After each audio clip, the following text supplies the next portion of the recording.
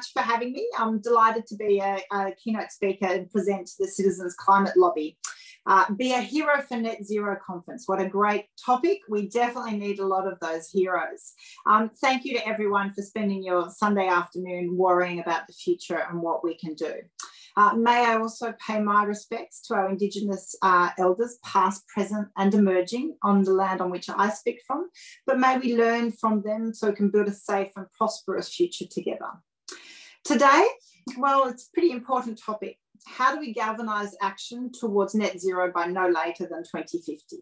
How do we shift the dial with our elected representatives? And what can we do to cement our progress? They're all really big questions and there's a lot to be done. With only 2 months to go to the next conference of the parties in Glasgow, there's no doubt that we need to accelerate our ambition. I know Citizens Climate Lobby is hard at work on this because we do need to put a lot more pressure on the Australian government. So if you did a stock take, the organisations like Citizens Climate Lobby, you've been meeting with elected representatives, you've had tough conversation and you're pushing towards closer action. And I know, you know, my discussions in the hallways of Parliament, more and more parliamentarians and colleagues are speaking out, but still not enough. And what we're seeing still is words, but not enough action. And I know CCL has been working hard on shifting the public attitude towards climate change. We learned, for example, only 2 weeks ago in the Australian Conservation Foundation national poll that now 67% of Australians support greater climate action. And the Lowy poll earlier this year found that over 78% of Australians want us to commit to net zero by 2050. So that's a really important shift. CCL and others have been at the centre of this massive social and economic shift that we're currently experiencing. And so everyone, thank you. Everyone should be really proud of your efforts. We're all playing our part. Of course, it was one of my big motivators to get into politics was to try and move the dial on our climate policy. The great news is businesses also galvanise. More and more corporates are committing to net zero by 2050 and they're putting plans into action. And really not a week goes by without at least some announcement of more large companies committing. We've now got 54% of the ASX top 100 companies who have that target of net zero by 2050. So one barometer of climate action is also reflected in the price of carbon offsets. Reputex has reported that carbon credit prices have now increased from $16 per tonne in 2019 to $23 due to the massive increased demand from business. Business are not waiting for the federal government, which is great. And obviously business is driven by pressure from consumers, from employees, from shareholders, and that is where everyone can absolutely play a part. Business is undoubtedly sending a clear signal that the government needs to move. We must move as a nation. And just last week, we even saw Twiggy Forrest calling on the government to sign up to net zero. So if the miners are telling the government it's time to do it, then you know it really is time. But what we do need is something that's concrete. It needs to be legislated. It can't just be an empty promise. So we know the Morrison government is edging towards net zero by 2050. As you know, it's a preferably as soon as possible. But we really need to remove the handbrake. You know, the tricky language and the spin is really not acceptable for an issue like climate and something that's so important. There's, of course, coming from the government, always a lot of talk around that we're going to meet and beat our targets. Now, what we need to be really clear is our targets are nowhere near strong enough, and they do not address the challenge we have ahead and what we need to do. So it's likely that the government's going to announce something in the lead up to Glasgow. But it's very unlikely that they are going to sign up and legislate it properly because there's nothing in their planning at the moment that actually delivers that. We know the National Party, in fact, are a stumbling block. So anyone that is in a seat with national MPs, it's really important to put the pressure on. The Barnaby Joyce becoming the deputy leader again is a major drawback and you know, a backward step for climate policy. The major concern is that obviously there's going to be negotiating going on, and what's likely to happen is that they will argue for carve-outs, and that should be rejected because I think carve-outs will mean a sector will actually lose out on the opportunity of benefiting from the transition to net zero. It really needs to be across the whole economy. So and I think industries, they will become uncompetitive in a carbon-constrained world if they're not part of the transition plan. So it's really important for CCL to actually be onto this and really lobby strongly against any kind of carve-outs. So we know the COP26 is going to be incredibly important. Alok Sharma, the COP26 president, he stated that Glasgow is our best chance to build a green, healthy and wealthy future. And I agree. It's the opportunity for Australia to really step up to the challenge of what we need to do. At the moment, we are climate laggards. The bulk of our trading partners have committed to net zero commitments. And we really is time for Australia to step up and do its bit. I mean, we know we've got no time to waste, and we know we're at the forefronts of impacts. The recent IPCC report found that we're warming faster than we anticipated, and we're hurtling towards 1.5 degrees of warming by the 2030s. And that should be alarming to everyone. We already saw during the 2019 bushfire season in Australia that clearly we are incredibly exposed. During the inquiry on the climate bills, we saw that a huge amount of coastal infrastructure is at very real risk of coastal erosion, flooding and unprecedented weather events. So it's really important that we acknowledge the risk and the challenge that we face. Every degree matters. Warming of 1.5 degrees is already dangerous, and it's unfortunately pretty much locked in. But once we cross that threshold, we risk more extreme weather and really horrendous outcomes. If tipping points are breached, we will quickly lose control. And we can't let that happen. So that is the message we need to take to parliamentarians. We need urgent and deep cut to emissions to halt warming. So, and I know to many of you this is not new, but still many politicians won't listen to these calls of the IPCC. They ignore it. They tend to still fall back on the idea that Australia is just one nation, and what can we do if the rest of the world isn't moving? And how can we ultimately change that course? But we absolutely can, because as we know, every 1% of contribution matters. And we are a major contributor on a per capita basis to global emissions. So the politics of climate change is complex and progress is slow, especially in Australia, where climate change politics has been incredibly divisive. And of course, we have the influence of fossil fuel donations on decision makers. Fossil fuel companies have for decades been spending to make sure that they are at the table and in the room when decisions are made. And that is a major problem. We saw research come out just last week that the fossil fuel industry donations have doubled to the major parties in the last 4 years. And that's on both sides of politics, which is why we aren't progressing this. We should be progressing reforms that prohibits donations from fossil fuel companies. We've seen one example with the chair of Empire Energy, an oil and gas company, donating money to the Liberals. And now, of course, they've recently been granted the $21 million contract to frack the Beetaloo Basin. Developing the Beetaloo Basin is something I strongly opposed in Parliament. It could increase Australia's emissions by almost 8%. It's an absolute methane bomb waiting to happen.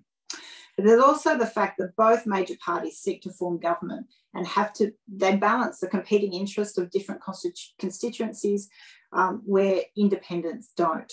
It was very disappointing when I introduced amendments to try and restrain the fracking for the Beetaloo Basin, but both Labor and the coalition voted against and voted for this. So that's a major problem, that we don't have really strong political will on either side of the political divide. You have and which is why I would argue there is a rise of independence, because people are frustrated that the major parties are simply not doing what needs to be done. In inner city urban seats who are environmentally conscious and have, for example, you have the traditional blue collar communities that have relied on fossil fuel based industries of the past. But all communities are now aware of the risk and moving towards need and demanding strong climate action. That's why you see politicians way too often, they say one thing in the cities and then they'll say one thing in the regions. But more importantly, they say one thing at election time and they do an entirely different thing once they are in Canberra. And that is a major problem. Accountability of politicians is incredibly important. The one thing I've observed as a first-term politician is most MPs care about their job. They care about their pre-selection, and that is why they toe the party line. But at the end of the day, the people that put them in the job are the people that vote for them. And so that's why it's really important for people to be aware of the challenge. A recent investor group on climate change report found that 75% of coal jobs will be gone in 30 years' time. And I think that's a conservative estimate because the transition is happening much faster than what was anticipated. So all those communities that are being sold this idea that we can stop progress, that we can stop time, we can stop things moving on, are being left without a plan. They're being left without a transition plan, and that is a real problem. What we need is actually straight talking MPs and politicians and leaders in communities and businesses. We need to be honest about the transition that's happening. Communities are going to need a positive transition plan to look forward to, not dream ideas and fantasies that somehow coal is going to continue and oil and gas industries are going to go on forever. So in your engagements, you must stress that there are tremendous opportunities in the transitions for these communities, because that's a problem. You're asking them to leave something they know for something they don't yet know. And it's incredibly important to highlight the positives. The opportunities in Australia are incredible, and they are, ironically, opportunities for our regions to inject life into the regions. Solar and wind are the cheapest form of energy generation in history. We can harness them to manufacture things in Australia. We can reverse the manufacturing exodus that has been happening for decades.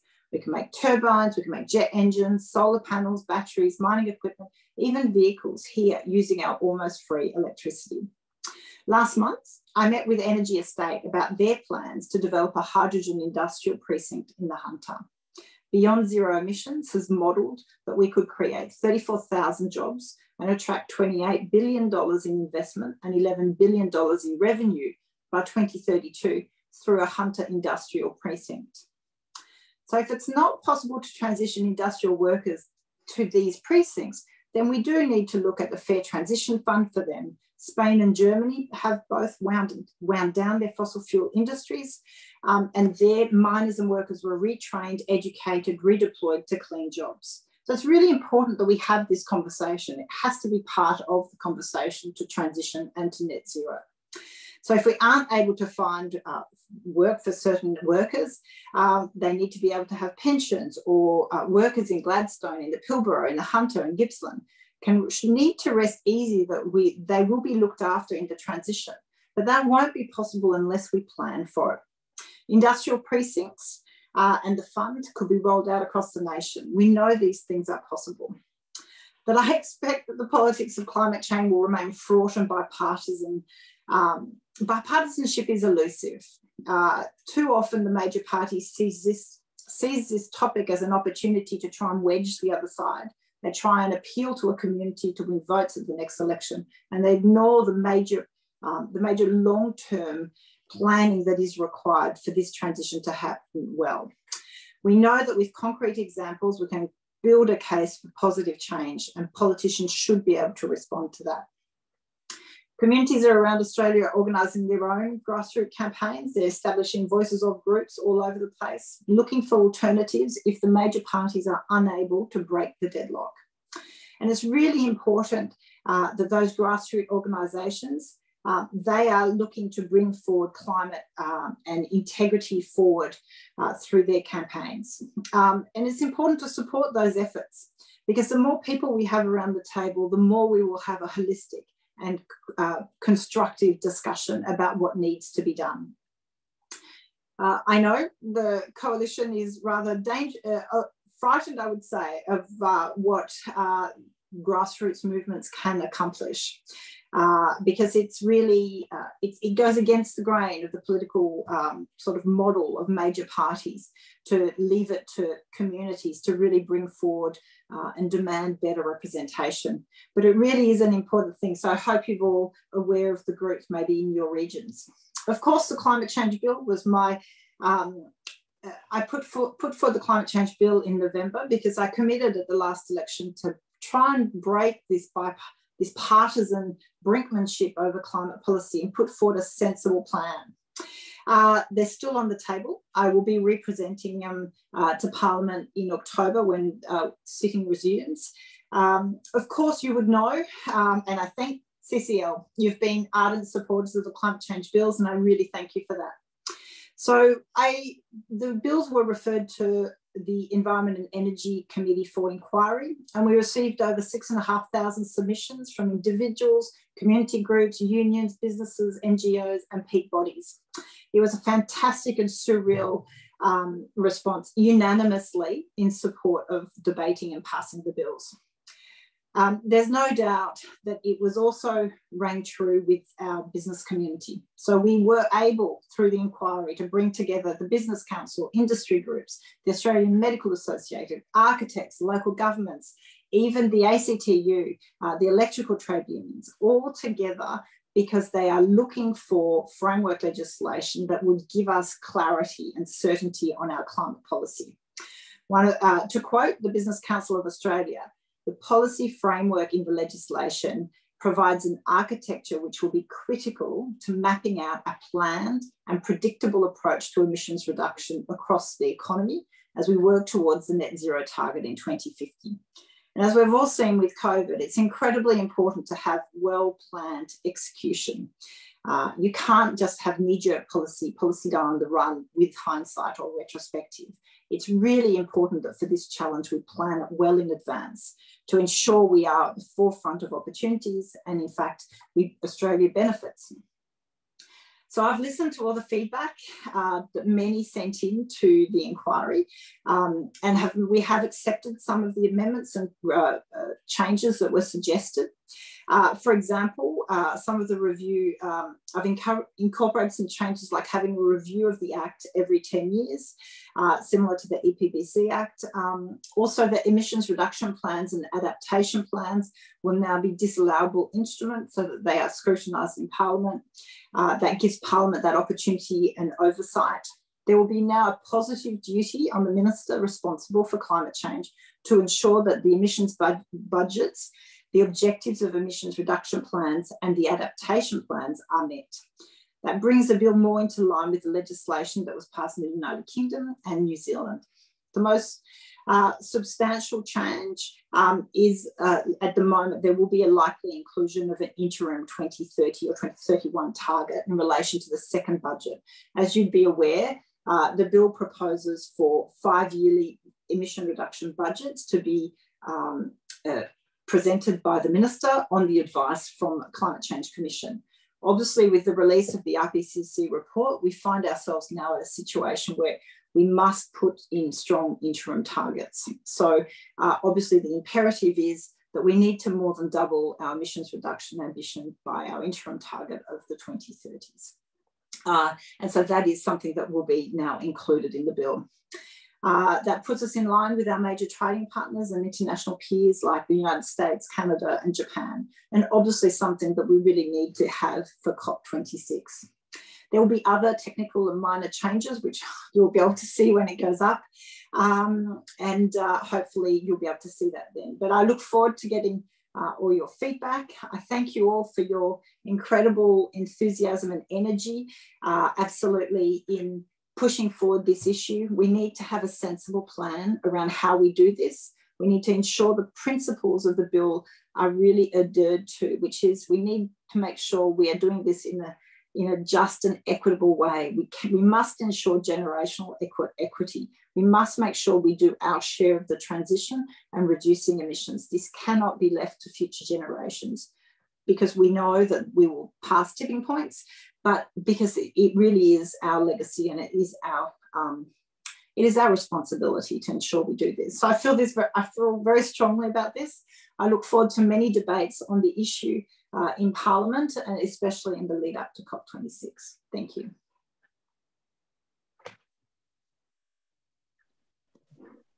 Well, thank you for that inspiring presentation, Zali, and thank you for your comments and praise and all that you're doing. So we have a few minutes for some questions, and there's been a flurry of questions in the chat, which Rod has been collecting and can ask. But first, I'd like to ask one question of you. You mentioned earlier about the weakness of the commitment without bipartisanship, and I guess from that perspective, how do we move this forward, assuming that net zero emissions by 2050 will be committed to in time for COP26? Well, it's more the question. I mean, look, I anticipate that the Prime Minister is likely to commit to net zero by 2050. But the reality is the world has moved on from a commitment to net zero by 2050. That is our long-term, that's the end of the game plan. But what we do need now is to focus on our interim target. That is something the Morrison government is not going to want to do. They're not going to want to be held to account for something they have to deliver soon. The further they can kick this down the road, the happier they will be. And so I think it's incredibly important in that lead up to COP that the focus be squarely on our interim target. Of course, the ultimate goal is we need to be at net zero, and we must do so as soon as possible, but certainly by no later than 2050. But we need to do the bulk of the work in the next decade. That's a great answer. Thank you. Yeah, over to you, Rod. Yes, there was quite a few in the chat, Zali, and the first one comes up is what do you think about having more pro-climate independents winning seats and possibly holding the balance of power as a way of moving things forward, and how important is the voices? What role are the voices movement playing in this? Absolutely vital is the way I would say. Your quickest way of ensuring that we have that we legislate net zero by 2050 and a strong interim target and a good plan to get there is to have no less than 3 additional independent MPs join me in Parliament. Incredibly important. At the moment, I'm 2 votes short in the House of Reps to get this through. And whilst we have many MPs that talk a big game on climate change, you know, we have many Liberal MPs who will say they're committed to net zero by 2050, but then their vote and their actions never match that commitment. And I have to say, the same goes with Labor. Time and time again, Labor will commit to net zero by 2050, but then they make decisions that are also contrary to that because they're worried about election prospects. So when, for example, the Beetaloo Basin came up, they supported the coalition in fracking the Beetaloo Basin for gas. Now, we know we cannot afford to do that.